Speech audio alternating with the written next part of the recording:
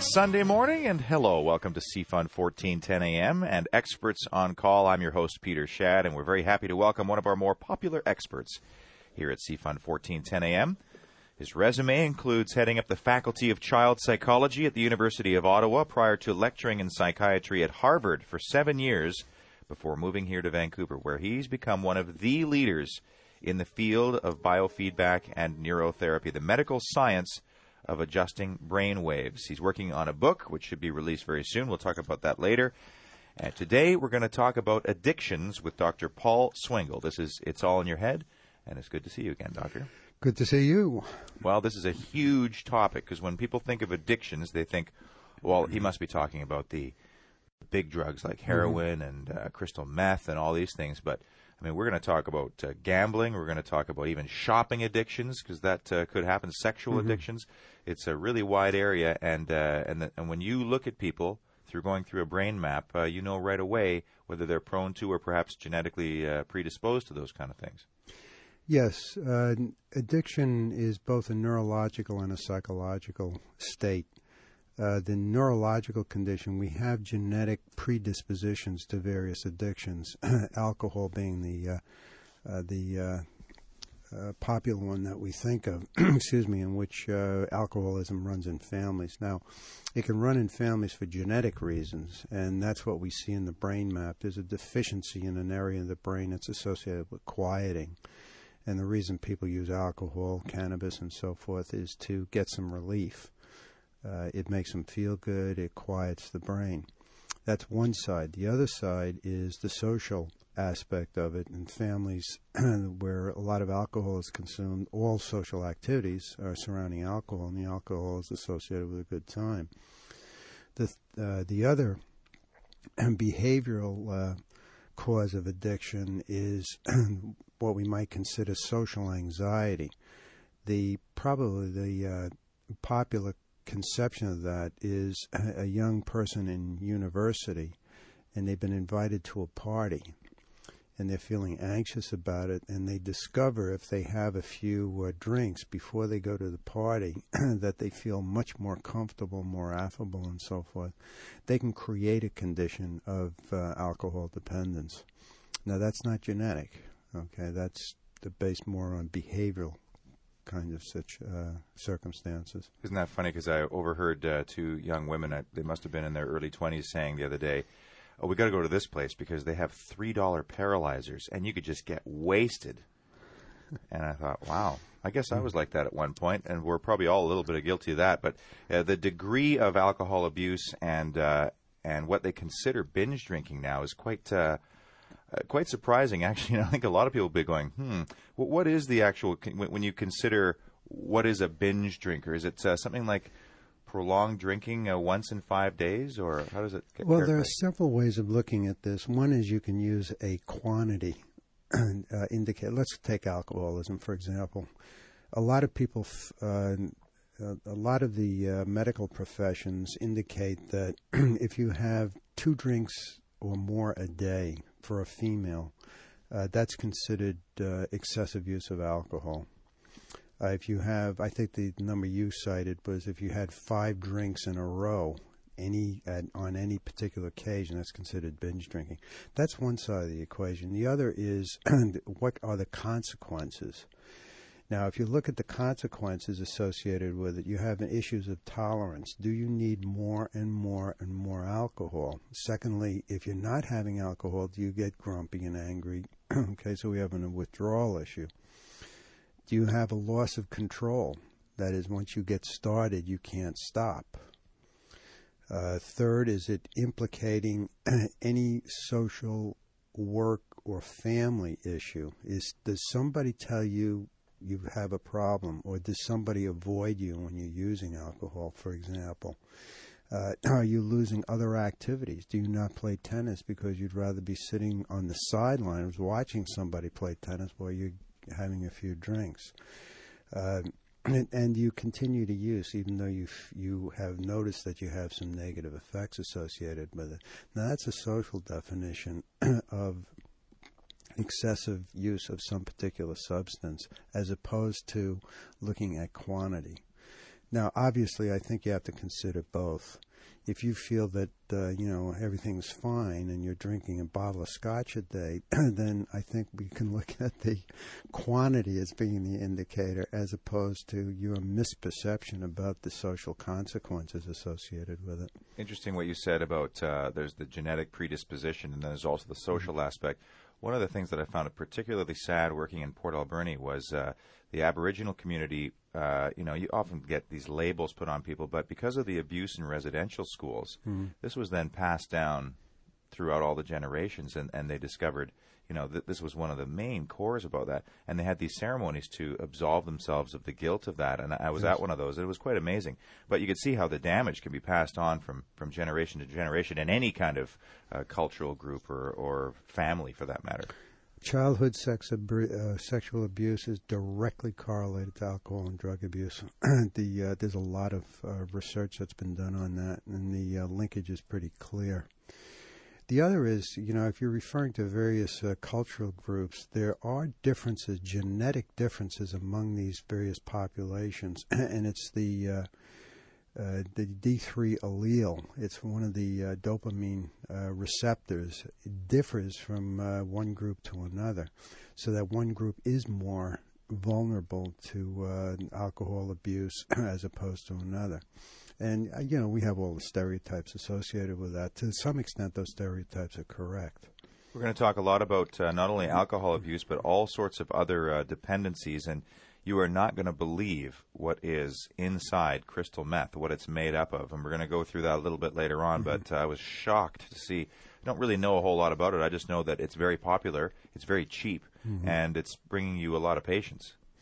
Is it ever? And, I'll ask you to describe some pictures that I have here for our audience a little later on. Before we get any further on the subject matter of alcohol abuse, I always want to welcome your phone calls at 280-CFUN, 280-2386. That's 280-2386, star 1410 on your cell phone, or if you're calling from outside the Lower Mainland, 1-877-280-CFUN. If you have any questions regarding neurotherapy, which we'll talk about just in a sec here, or the subject matter, which is addictions of any kind, Dr. Swingle is here live and will happily answer your questions for you and maybe give you some direction. But neurotherapy is a word that when you say it to people, their eyes kind of glaze over and they go, oh, I never heard of that. What's that? Is that some kind of electroshock therapy? And it's not. So let's quickly go through what it is exactly you do to treat people with all sorts of different issues. There are a lot of different treatments that we can use for addiction. Everything from neurotherapy, which I'll describe in just a minute, including behavior therapies, residential programs, hypnosis. There are a lot of things that we can do. The number one issue in getting rid of or treating an addiction is the commitment of the person. Have you had enough? And if you've had enough and you say that I'm fully committed to doing what's necessary to get it done, all addictions are treatable. Now, neurotherapy, is one of the principal methods for treating a wide range of addictions, alcohol, drugs, gambling, and so forth. And it's based on a very simple principle, and that is all of our behaviors are associated with brain activity. If we have an anomalous behavior, a problematic behavior like an addiction, there is an area in the brain that's associated with that. And if we find that area of inefficiency in brain functioning and can correct it, then the symptoms abate. It's that simple. Now, the first thing we do is we do a brain assessment to see what areas of the brain are implicated.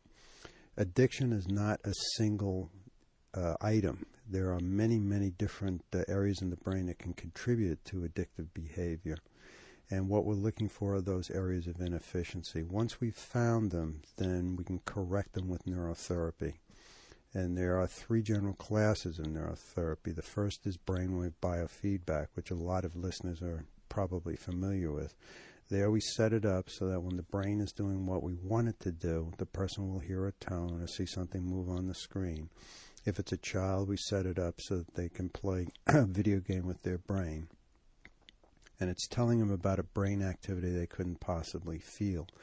But they make use of the feedback information to learn how to self-regulate. The second class of treatments are the brain drivers. Those are the ones that I've been primarily interested in, and my clinic is number one in North America in the development of those. There we measure a particular aspect of brain functioning. Based on that measurement, we stimulate with light, sound, microamperage stimulation, EMF fields, and so forth, to nudge the brain into more normative functional ranges. The third class of treatments are home-based. We prescribe things like harmonic sounds and so forth that we know influence the brain in a particular way. We know that because we pre-measure it before we prescribe it. Once the brain gets into normative range, then the symptoms abate. The harmonics disc, I still have it. If anyone's wondering, it sounds like white noise. It sounds like, and if you have it on very quietly, which you're supposed to, just audible, it sounds kind of like the ocean. Yes. And I'm wondering if the ocean has frequencies that it gives off that actually relaxes people and makes them sleep, which is why so many people like going to the ocean.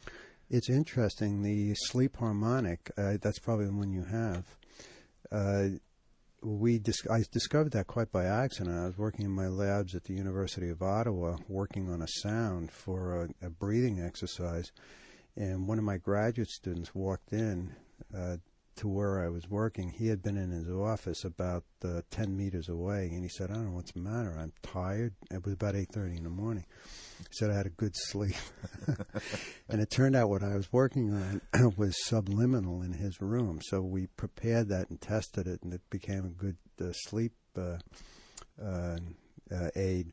But interestingly, the waveform that's in that is the same frequency as most of the waveforms in the ocean. Uh-huh. It's so many times per minute, okay? Right. And there was a psychiatrist at Harvard Medical School who pointed that out to me, that the frequency of my harmonic is almost identical to the ocean frequency. Interesting.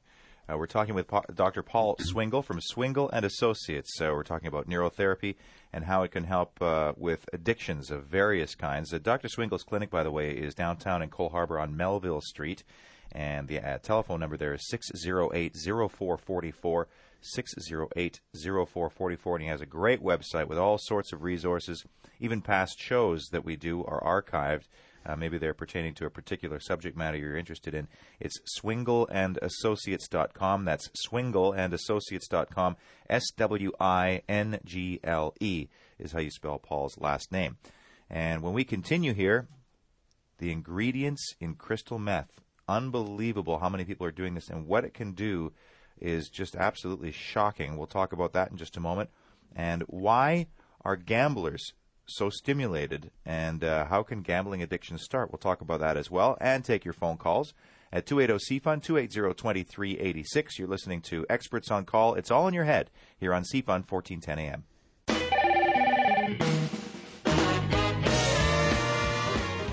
And it's great having you along on a Sunday morning here on CFUN 1410 AM. I'm your host, Peter Shadd, along with Dr. Paul Swingle from Swingle and Associates, talking about neurotherapy, how it can help you with a wide range of brain-related issues. But specifically today, we're talking about addictions. And one of the more popular drugs of choice, especially among the younger populations because of its duration, the duration of the high, and its cost, is crystal meth or methamphetamine. And I didn't really, you hear about it. We saw the video of the driver who stole the car. It became very public, and was driving in a rage with his gun, firing his gun off and driving down the street. What makes up crystal meth? Well, you can make it from ingredients that are readily available.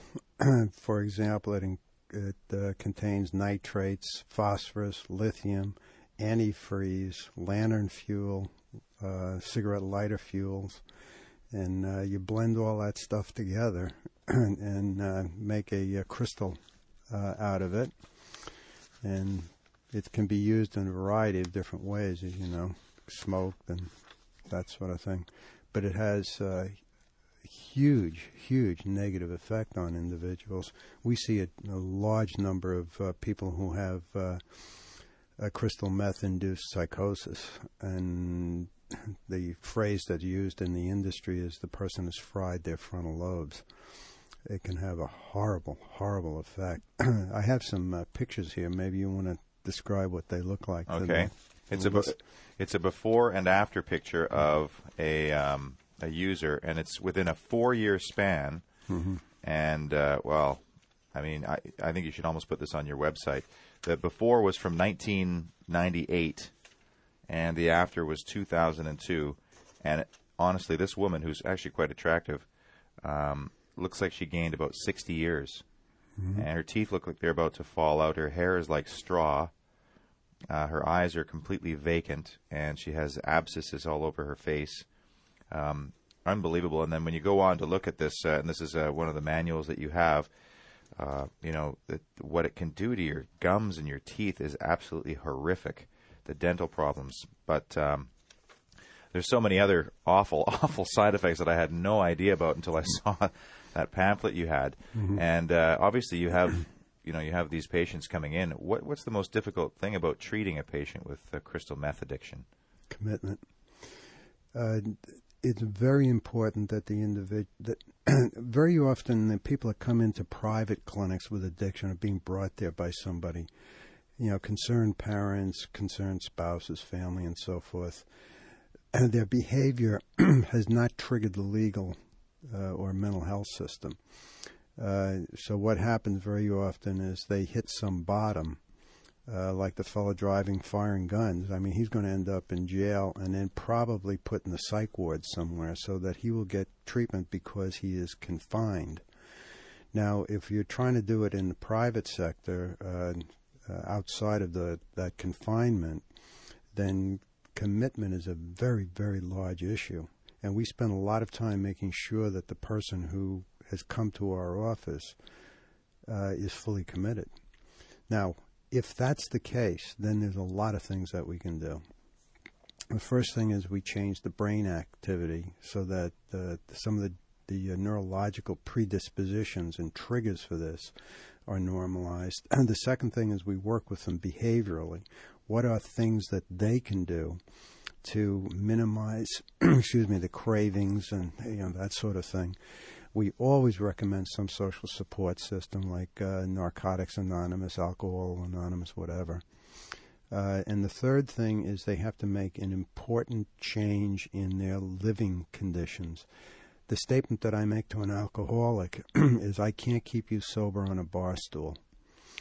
The meaning of that, obviously, is that you have to change your social network and your friendship network so that you're hanging out with people who are sober, you're doing things in which alcohol is not the central issue. So this woman here that you've given me a picture of, the damage she's done to herself, it's irreversible from a physical standpoint, but from getting back on the right track, I mean, could she become a regular member of society again? Because it doesn't look like it from the picture. Yes, absolutely. And there are a lot of things that can be done. Obviously, all of the dental problems that you saw in that picture requires heavy-duty dental work, obviously. Yeah. And as she starts to eat properly and take care of her nutrition and health and so forth, then a lot of recovery is possible. What about? Do you ever worry that when you're treating patients like this that they could become violent or have a psychotic episode, or do you ever have patients that come in high and Yes. The rule of thumb is you do not treat anybody that's obviously intoxicated. I've made a few exceptions to that. One is actually in my book. A mother called and pleaded with me to see her daughter, and she said, I think she will arrive drunk, because she had been drunk 24 hours a day virtually for, half a year or so. And she was very close to death, by the way. So in any event, when she arrived, she was in fact intoxicated. And I worked with her in terms of getting her into a situation in which she could not drink for about 24 hours, and then we were able to do something with the brain. You get some very peculiar responses when somebody's high on heroin, for example. Marijuana affects the frontal lobes and so forth. The number here is 280-CFUN, 280-2386. We're talking with Dr. Paul Swingle from Swingle & Associates about addictions. If you have a question about addictions and its treatment, and what Dr. Swingle can do to help. By all means, we'd love to hear from you at 280-CFUN, 280-2386, star 1410 on your cell phone, or toll-free 1-877-280-CFUN. I'm wondering about the length of time it takes to treat somebody either with crystal meth addiction or a heroin addiction compared to, say, somebody with an alcohol problem. Is there a difference, or are they the same? A lot of that depends on chronicity. How long have they been addicted, and what is their, how much are they using? Obviously, the longer they've been addicted and the amount they're using will dictate how long it takes to treat. Now, I'm talking about the neurological condition. If you get somebody who's heavily committed, that enough is enough is enough, and they go out, let's say an alcoholic, they go out and they go to an AA meeting every day. They form associations in AA so that they have somebody they can call. They do a couple of treatments a week in terms of neurotherapy, and they start to pay attention to their nutrition. They let their physician know that they have an alcohol problem, and if that physician is not familiar with addiction, and most of them are not, that they go to an addiction physician so that they can pay attention to liver enzymes and so forth and so on.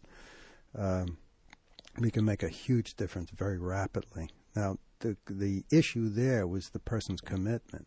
We've got the resources, but if they don't use them, you're not going to get anywhere.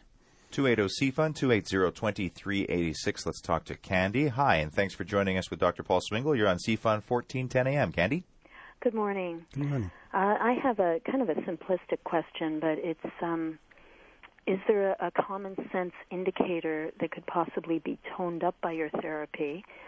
And that would be in reference to what pushes a person kind of over the border of common sense into addiction in the first place, and then it seems to me like it's a replacement perhaps for a physical or a psychological overwhelming condition, and then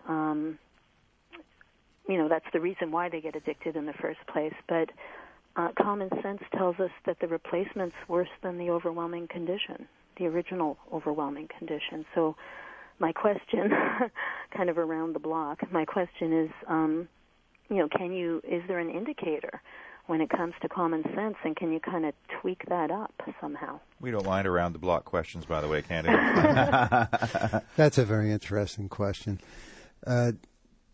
We have people who develop addiction because their fundamental condition is panic disorder. Now, the individual goes through panic episodes. They can't leave the house and so forth. They find that if they drink a bit, that either they can get out of the house or it doesn't bother them as much. Now, there are situations in which if there's a deficiency in one part of the brain, that they make use of alcohol to quiet themselves. Okay? Now, and what Candy is referring to is a family member can see the damage that's taking place much more so than the person who's addicted. And what can an individual do in that context to try to encourage the person to have a hard look at themselves in terms of what damage that's doing? That's not really a brain issue. That's really a social issue. And you have issues associated with doing interventions, getting individuals to try to get the person to sit down and actually consider some of these things. But most addicts are in denial. I don't have a problem, you have a problem, that kind of thing. And one of the implications in what Candy is saying is that you would have to bring the person in to do something to give them more insight. And if you were able to get them in the door, you've done that job already. Thanks for the call, Candy, at 280-CFUN, 280-2386, or star 1410 on your cell. And when we continue with Dr. Paul Swingle and our subject of addictions, the truth about marijuana, just a benign drug used by hippies? Not anymore, and very damaging as well. Also, we'll talk about gambling addictions and more when we continue with Dr. Paul Swingle on It's All in Your Head. This is Experts on Call on CFUN 1410 AM.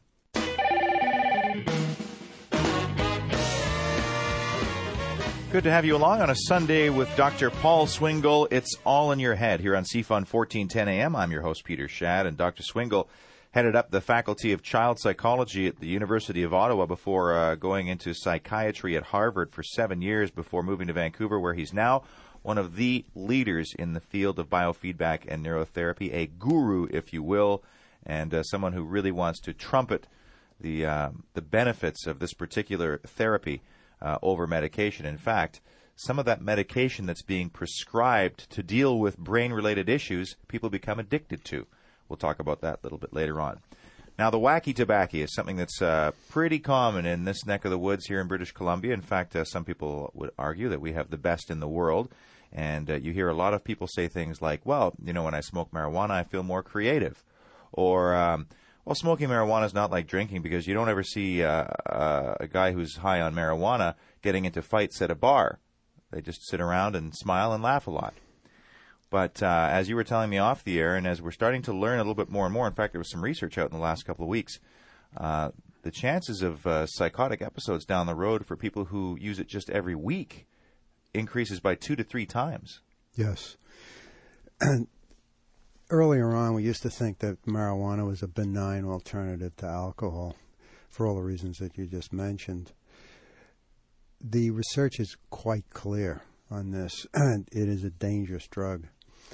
I see a lot of kids in their late teens, early 20s, whose life is just going into a cul-de-sac, and they were chronic marijuana users. Now, what I mean by that is once a week or more. And the problem is you feel more creative, you have these brilliant ideas, but you have no motivation.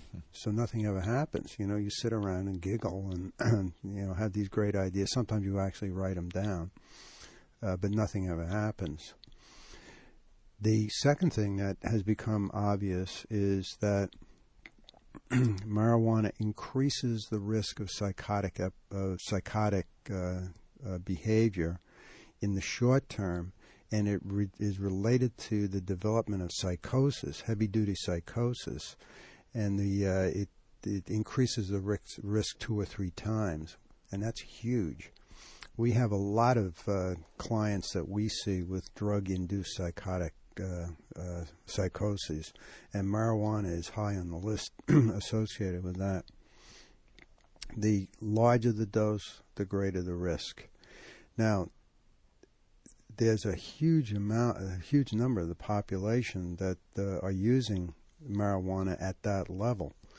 The estimates in the United States and the UK is that 20% of young people, that is defined as under 21, I believe, had used marijuana at least once a week over the last year. That's a huge element of the population. Now, the second thing we're finding is that individuals later in life, there are a lot of older individuals, 50 plus, who are addicted to marijuana. Now, some of those are just the leftover hippies of the 60s, and they've just continued their habit. The other thing that's very peculiar that we find is that there are some parents who are using marijuana with their children as a family recreation. Of all of the stupid things in this world, that is close to the top of the list. For individuals to feel that they have to develop a special relationship with their child by inducing drug-induced psychotic states, clearly you have a parenting problem. When you talk about psychoses, give me an example of what a psychotic episode would be like. What are we talking about? You start to walk down the street and feel that everybody's looking at you, and that somebody is following you. There are all kinds of things that qualify as psychotic episodes, or that you do something and feel that you were not responsible for it, somebody else made you do it, etc. And anything that is a distortion of reality is defined as psychotic. I would love to know what percentage of the population uses it every single day, because I know people who are nonstop from the moment they get up till when they go to bed at night. Mm-hmm. And I would imagine that's a pretty high number. I think you're right. And I don't have any numbers on that level of use. The other thing with older individuals is it has a very substantial health risk. The cardiovascular risk goes up substantially with marijuana use later in life, as do pulmonary issues and pneumonias and all kinds of things, seizure behaviors. So when a client comes into your clinic and they're complaining that they're addicted to marijuana, or they want to do something about the marijuana issue, can you already tell when you do a brain assessment that is their drug of choice, and is it an easier drug to treat than, say, heroin or crystal meth? I think it is an easier one to deal with. Well, certainly relative to crystal meth, yeah. I mean, they're not in the same ballpark at all, treatment-wise. Again, the bottom line is an individual who's using marijuana nonstop. They get up at 8 in the morning and they take their last tote at 12 at night.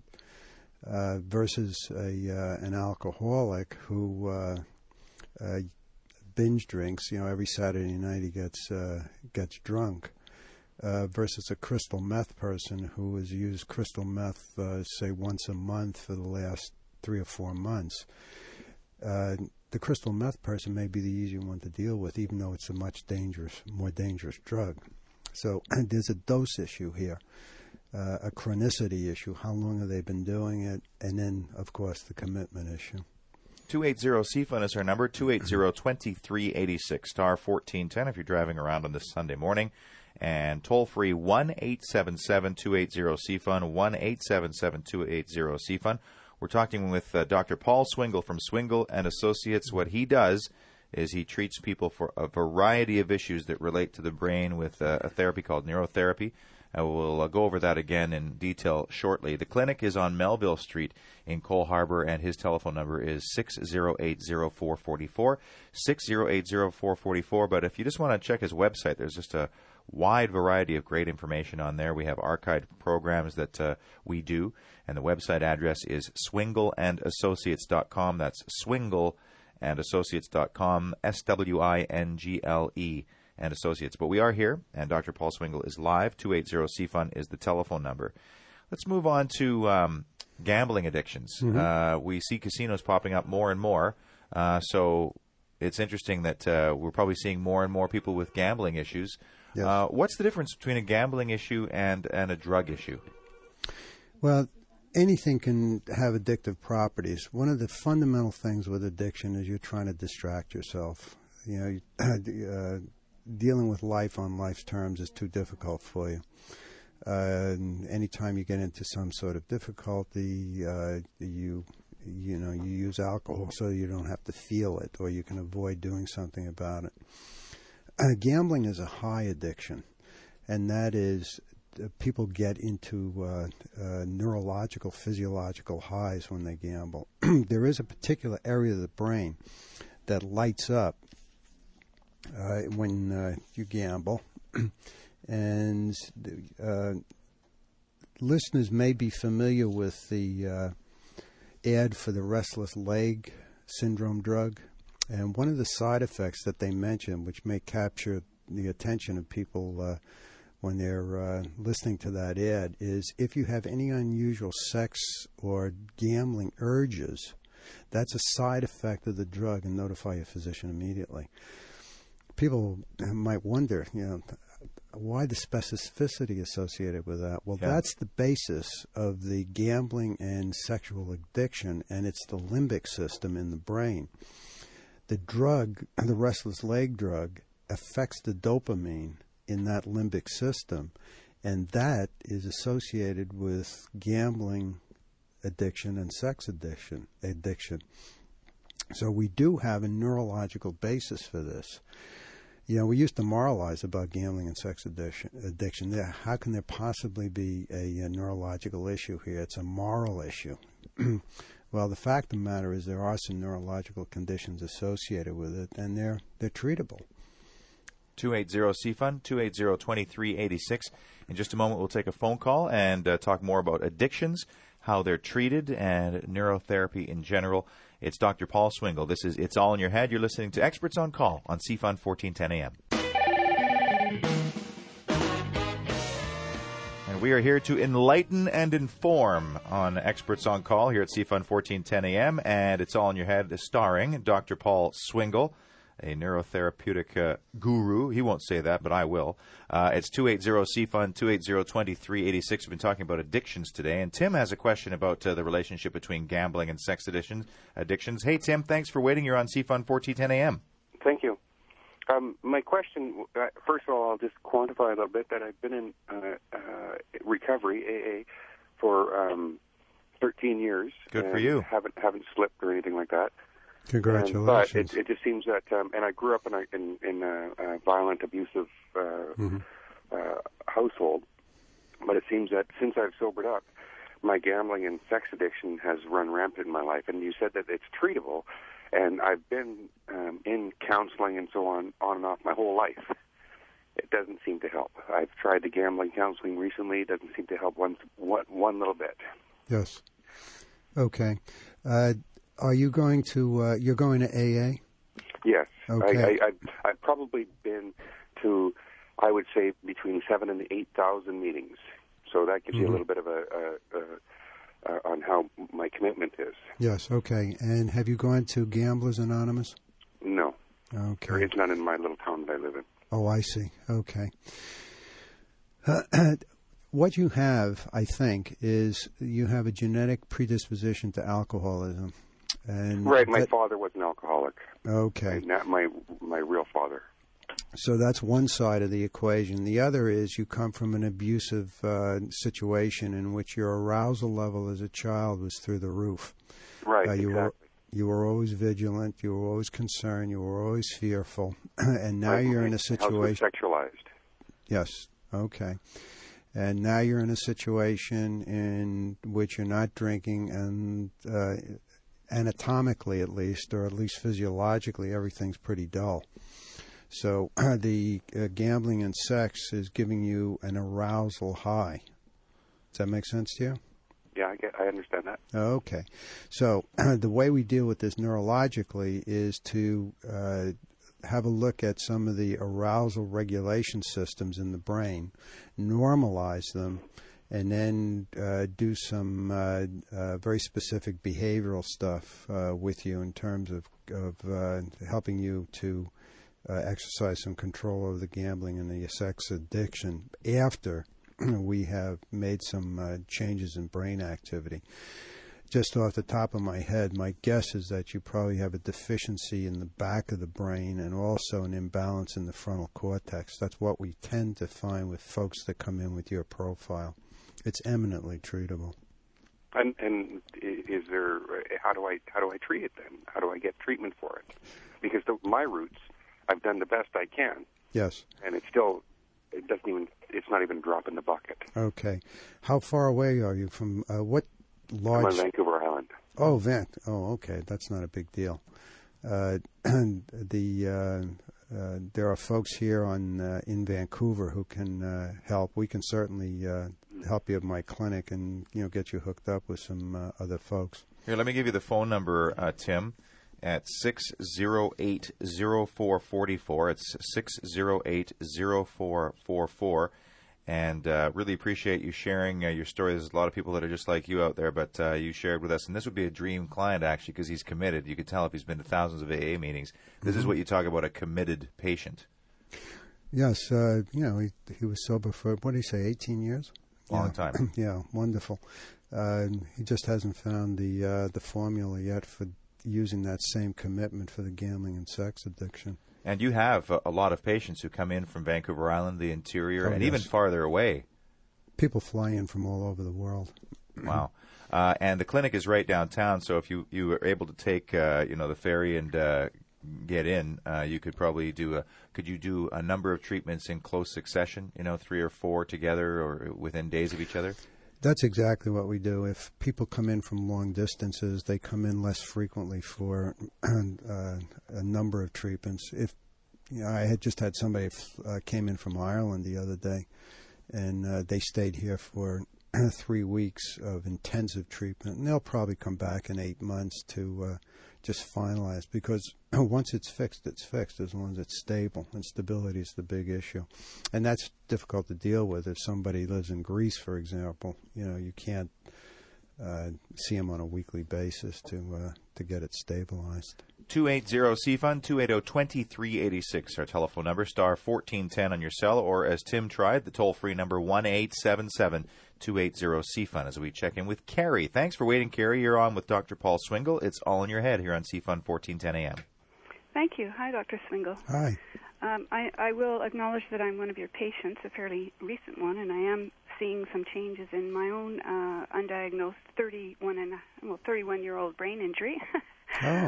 Frontal lobe, just a mild brain injury, but has affected some of my behavior, perhaps even a former addiction to tobacco.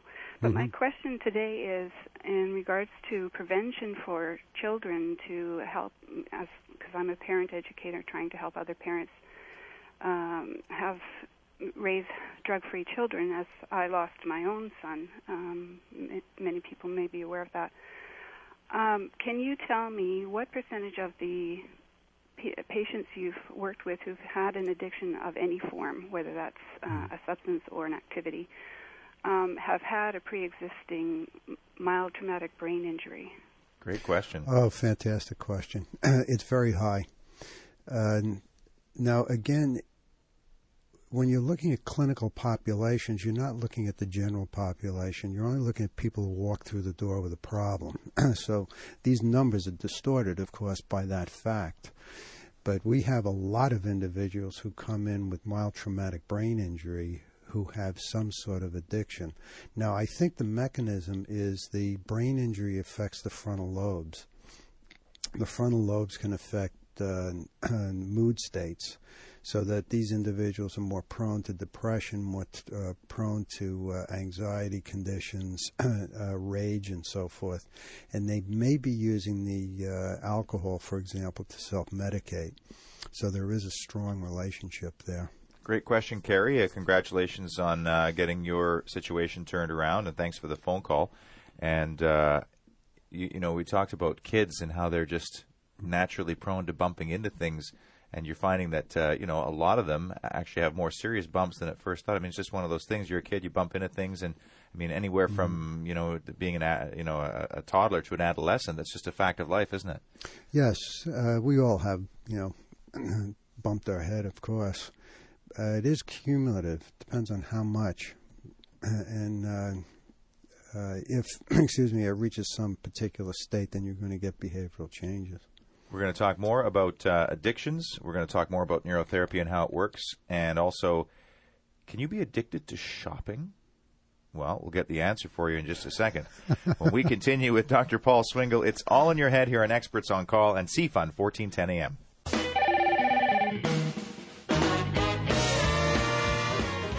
We've been talking about addictions on this edition of It's All in Your Head with Dr. Paul Swingle from Swingle & Associates, the website swingleandassociates.com, a great resource to find out more about what neurotherapy is, does, and how it can help you, and we'll talk about that in just a second.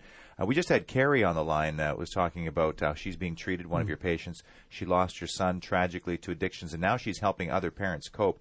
I didn't ask Carrie. I forgot to ask her about what the website was where maybe she can help other parents, and we can pass that along in the air. So, Carrie, if you're listening still, give us a dingle here at 280-CFUN, 280-2386, and then we'll pass your resource along, because I think it's wonderful work that you do, and we should be sharing that information.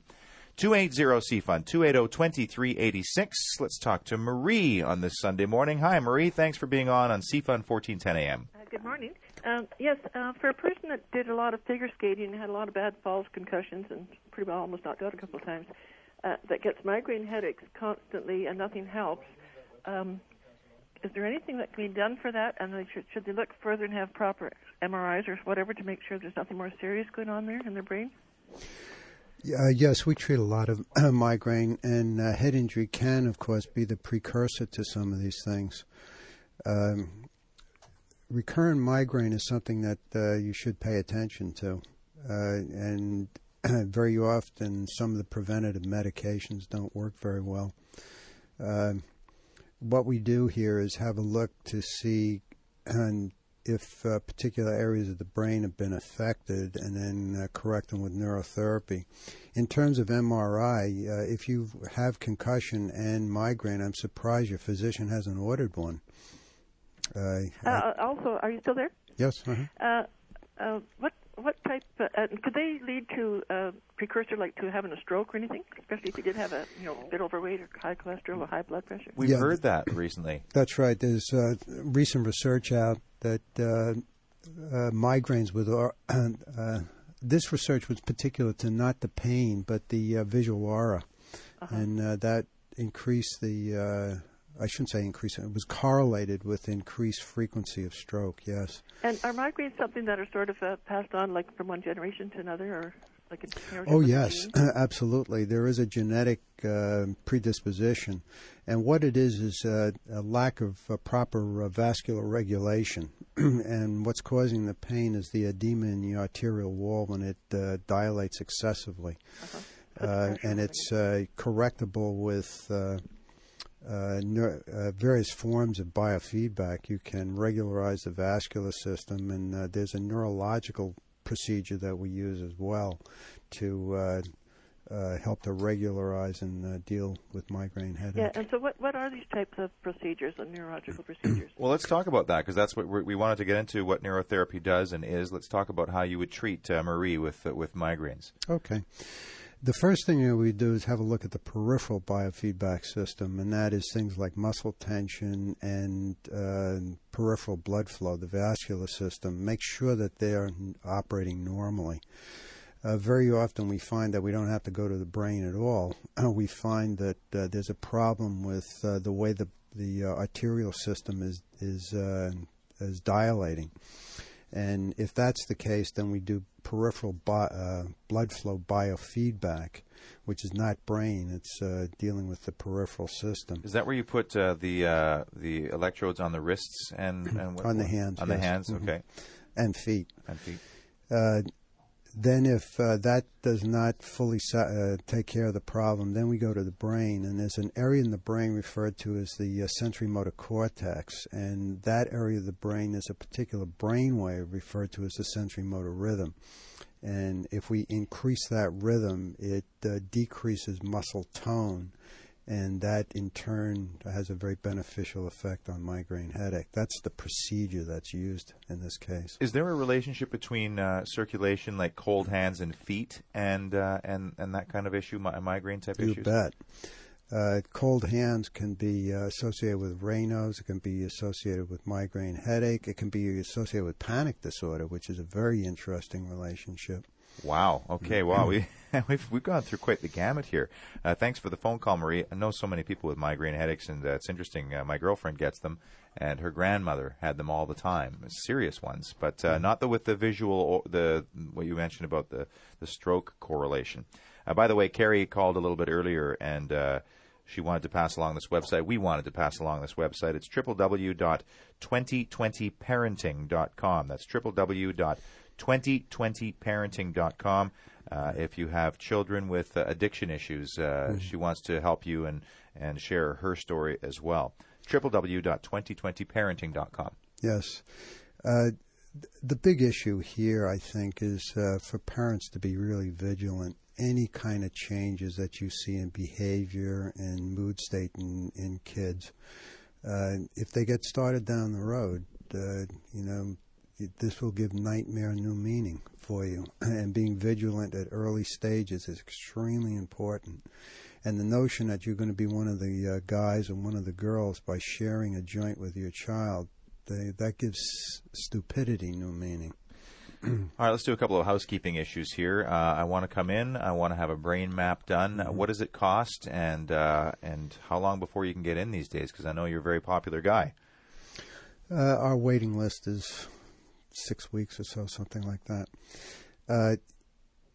In any event, the intake brain assessment, the basic intake assessment is $180, and then treatments average about $105 each, depending on the level of treatment that you need. And if you are being seen by one of the psychologists, it's between $140 and $155 per treatment. If you're seen by the technicians, it averages about $100. So if you balance them all together in terms of frequency of seeing a psychologist versus the technician, it averages $105, $110 each. Covered by some extended medical plans?